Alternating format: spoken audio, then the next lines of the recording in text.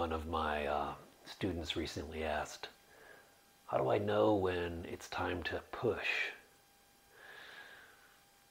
Made me think of my time in the monastery. At a certain point in the monastery, you get jobs, and one job is the densu. And the densu, you're in charge of the ceremonies, the chanting, the ringing of the bells, ceremonies.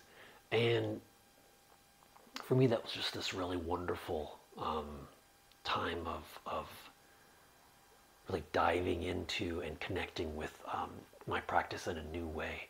The jobs are actually quite a gift in the monastery.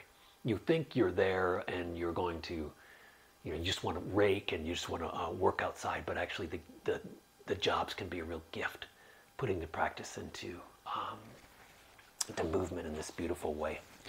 The densu are in charge of ringing the bells, and when you see someone ring the bell in a beautiful way, it's really profound. And when you see them ring, or you hear them ring the bell, and they're unskillful, it's very apparent. The bell is this piece of metal, okay, and so if we're going to hit that bell, we hit that bell, and if we hit it as this solid object, okay, it can be very vulgar, like just dead, rotten, heavy, can feel very vulgar. And for me, I saw, when someone's really hitting the bell really well, when I hit the bell really well, it actually ripples. The bell itself ripples. It's fluid.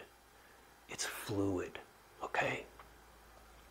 And I saw through that my whole experience of practice was like that.